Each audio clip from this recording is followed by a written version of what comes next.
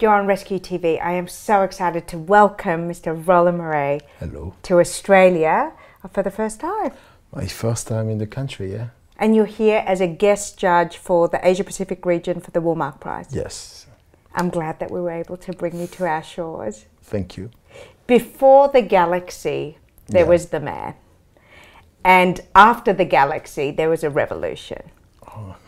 Tell us about the man and the journey to the galaxy.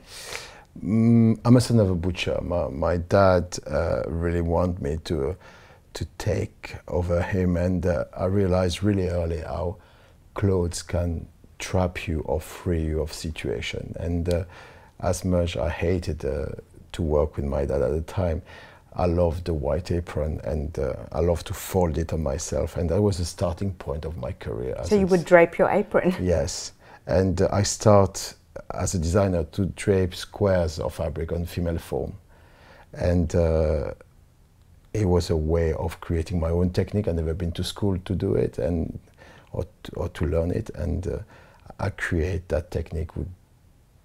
Became slowly that thing which was like to create the galaxy dress, and you famously went into design later in life. I was 36 when I started. Yeah. So there's hope for everyone out there. But the moment I didn't go to school, I used life as a training, and it took me years to learn. But you were in the industry, kind of. You were on the periphery of the... I was a model, I was a stylist, I worked in art direction in different magazines, but never tried to be a fashion designer. It's when, at the age of 36, I realized if I didn't try, I will miss a future, I will miss something that I believe in. And what was your first foray? Tell us about that moment in the studio. Tell us about the back catalogue. Oh, it was really funny because I started to drape, and every limitation becomes strength for me. That's mean I didn't know how to make a trouser. That's mean I decided to make dresses. I didn't know. But now you're doing menswear. No, even trousers for women. I didn't know how to make it. I didn't know how to make a jacket. You know, all these things that were a restriction pushed me in a direction, and I made dresses, and I started to use hat pins because I didn't know how to put a zip. I used wool, but I didn't know how to put a lining. That's mean my dresses were really, really glamorous, but really itchy. And everything that a young designer have to do, I did it. But I was saved by I think, again, by my father, the fact that I learned from him to deliver a service. And my work, as much as I must be creative as a designer, is to deliver a service. And the day I designed the Galaxy, it was the first service I thought is how to make a dress for a woman who wear a bra, which is the worst thing for a designer, is thinking that a woman has to wear a bra. And I turned it to his strength, and I designed that dress, and that was the starting of And who was the story. first woman or celebrity that brought the Galaxy dress into the consciousness Demi Moore. Yes. That was Demi Moore, the first one to be in that dress. It was Demi Moore. But it was really funny because it went from different size, different attitudes.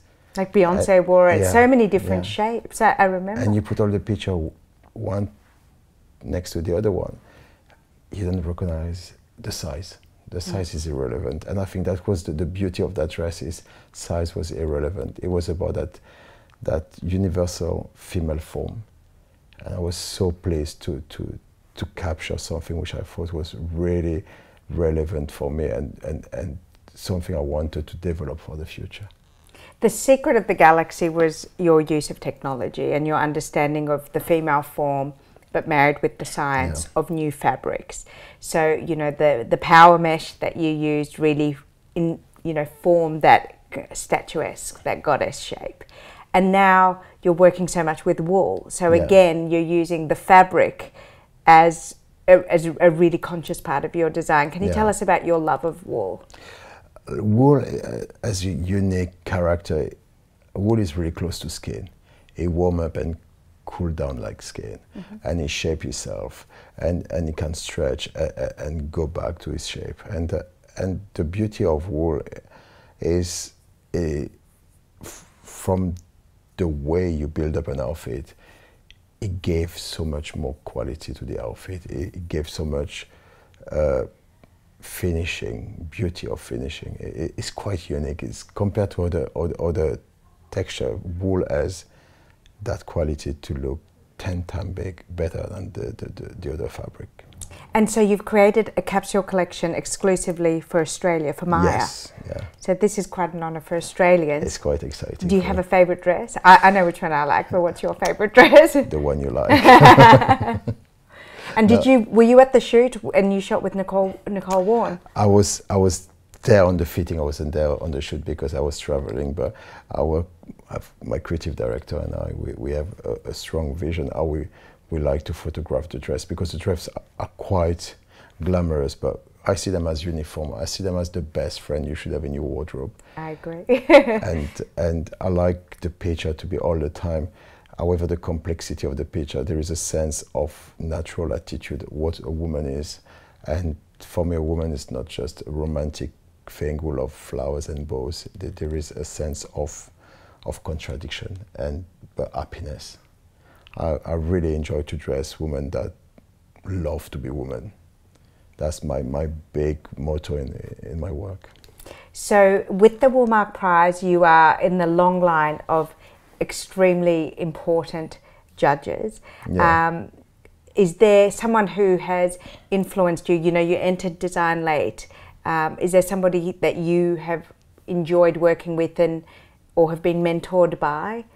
My two mentors from the years I was in Paris were Asdin Alaya and Yohji Yamamoto, and I loved really their contradiction, but their strong resemblance. You know, Yohji for his sense of uniform and structure and deconstruct, and Asdin for his sense of femininity, sensuality, but at the same time reconstructing and deconstructing the outfit. And in my mind, if the two of them were mixed or blend, I was the child of that mixture. The love child of the bastard. I call it the bastard. The bastard child. And that was my starting point, and I started to drape because I had no technique. I started to drape on a Demi, and at the beginning, the amount of dress I did that looked so much like Yohji or Asdin, I was like, it's great, but it's not me, and I was throwing them away until the first dress, and I was like, okay, now it's me. And the pleasure of that moment to define yourself is amazing. And who are you looking for? What are you looking for then as you judge in this region? Are you looking for that expression of uniqueness and of the designer's own imprint? Yeah, that sense of personality, that strength of honesty. I think it's quite important to, especially in a world where we are so many of us, that a young designer, it has to be about him or her. It's not about someone else. It's not trying to be someone that they love and they try to emulate their work. And I'm waiting for that little flame on the side and to realize that if that flame is bigger than the ego. Very nice. And what's next for you, for your exciting career? You said you've got a very fun project coming up in France. Yes. After 1 week in Australia, which is going to be damaging my jet lag. Project Runway in France, first series where I will judge. I feel like it's going to be really serious in France. I hope. I don't know. Let's see. It's France. Opening a store in New York on Madison. Wonderful. And a collaboration with the Banana Republic starting 4th of August. Get ready, girls. But first, yes, the Maya Capsule Collection. The Maya Capsule Collection. And we look forward to seeing who you anoint as the winner of the Australasian area for I'm the so Woolmark excited Prize. for that, yeah. It's wonderful. Thank you so much for your It's a time. pleasure to It's a meet you. personal pleasure, and on behalf of women around the world, we thank you for Power Mesh, we thank you for the Galaxy, and we thank you for all of your love for the female form. It's a pleasure to wear your clothes. Thank you very much. You know, fashion is like playing tennis. I send the ball, and when a woman sends back the ball to me, I can carry on to play, and that's the best thing you could say, because I still want to do dresses. Thank you. You're welcome.